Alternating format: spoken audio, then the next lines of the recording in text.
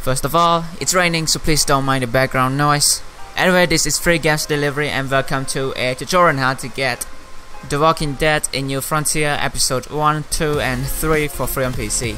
Now to get started, click on the first link in the description below. Then click get uTorrent for Windows to download uTorrent. You need this program to download the game. After that, install the program and it should look something like this. Now click on the second link and click on the magnet link. Then this should pop up, so click on the dots over here if you want to change where to download the game and click OK to start the download. In case the second link doesn't work, there's a third link in the description, so click on it and it should download something at the bottom left of the screen if you're using Google Chrome. Then click on the downloaded file and your torrent should pop up.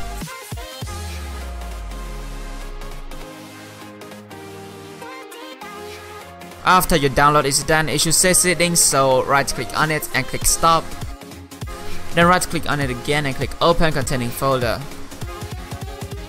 Here, if you have power ISO, just right click on it, go to power ISO, go to set number of drives and select OneDrives. Then right click on it again, go to power ISO and click mount. Then go to drive E and you can install your game from here. In case you don't have power ISO, just right click on it and click extract to, then it should spend about 5 minutes to extract the file.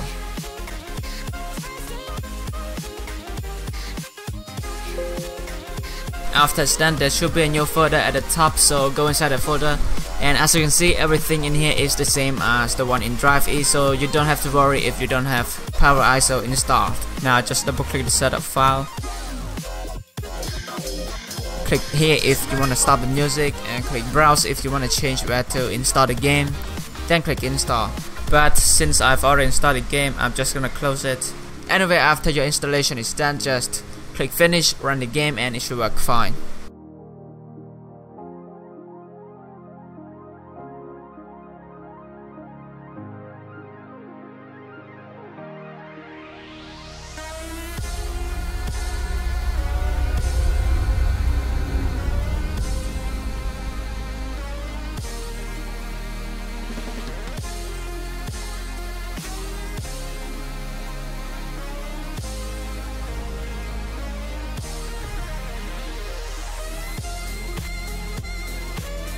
In case you've played the previous episodes and don't have your old save file here, just close the game, open up File Explorer,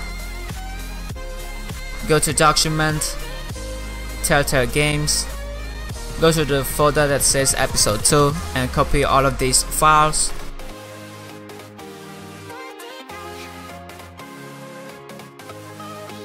Go back into the one that says Episode 3, delete all of these files.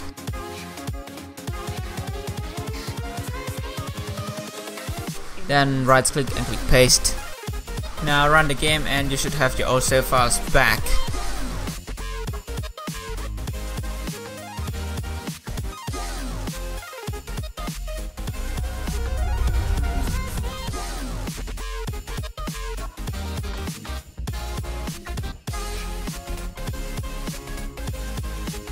And here is episode 1, 2 and 3.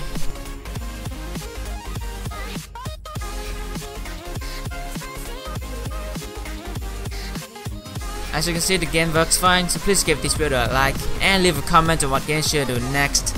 Also, don't forget to share this video and subscribe for more. Anyway, thanks for watching and have a nice day.